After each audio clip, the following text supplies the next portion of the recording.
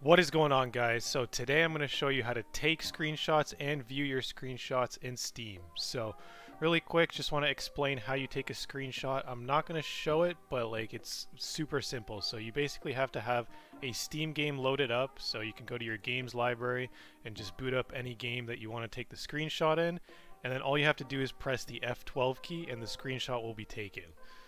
If you have a laptop and F12 doesn't work, it'll show you in the top right corner that the screenshot has been taken. And if you don't see that pop up and you have a laptop, you might have to press the function key and F12 at the same time. So FN and F12. That's it. That's all it takes to take a screenshot. You just press F12 in a Steam game.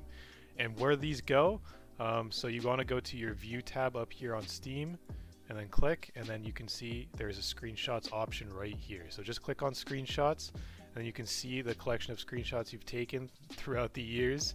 And if you want to see it in the File Explorer, it's pretty simple. All you have to do is just click on whichever screenshot you want, and then you can just do Show on Disk. So if you do Show on Disk, it shows you exactly where it's saved, so you can see the file path, basically where you have your Steam, user data, whatever. It's a little bit hard to find, so I recommend if you want to find it in the File Explorer, just do it this way, and then you can just copy paste these out of here if you want.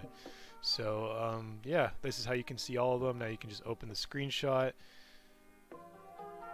and you can just check them out this way using the Photos app instead of just using Steam, and you can see more detail this way too. So pretty cool.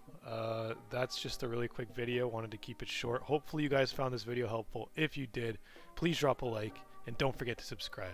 Thanks for watching. Let's grow this channel. Alright, see ya.